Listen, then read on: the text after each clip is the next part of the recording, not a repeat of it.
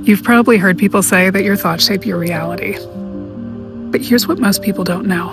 Your thoughts don't take hours or days to change your body.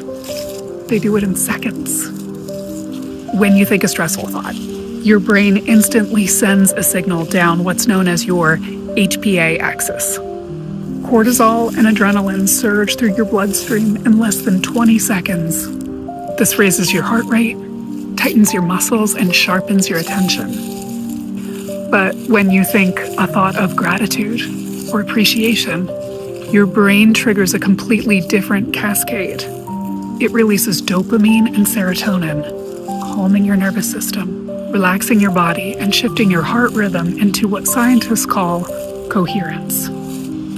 This is a state that's linked to better emotional regulation, focus, and even immunity.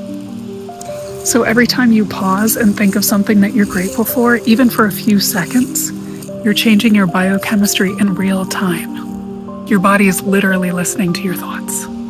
Gratitude isn't just a mindset. It's a signal telling your nervous system, you are safe. You can rest. You can heal.